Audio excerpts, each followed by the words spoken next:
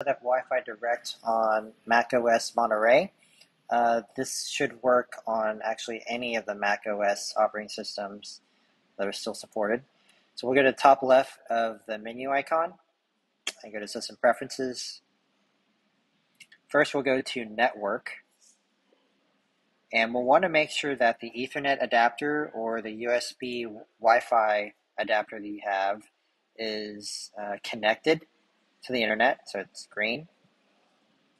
And we'll want to also make sure that we set the service order to be first. So I think by default you may have Wi-Fi first, but we want to make sure that the adapter is first, because otherwise it may just randomly disconnect to your home or work Wi-Fi network.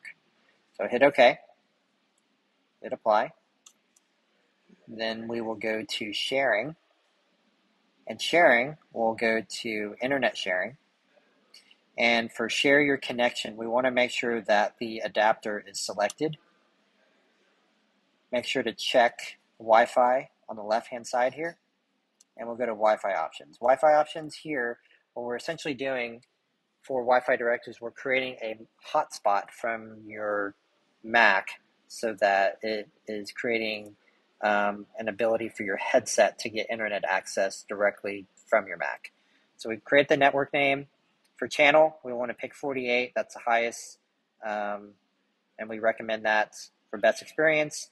Set the password. Keep in mind this network name and password are going to be what you enter in for your headset once this hotspot's turned on. Hit OK. Check the box.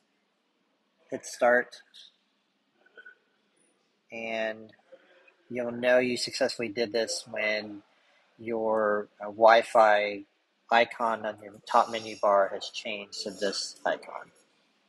Let us know if you have any questions.